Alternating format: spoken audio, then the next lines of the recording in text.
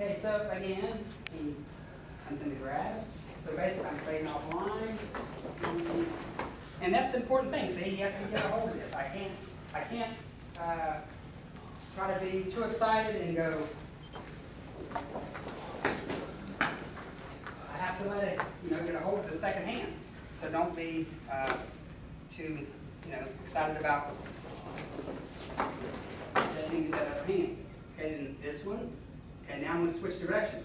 So I'm going up like I was going to do Aikido. Shidoin, stretch them out.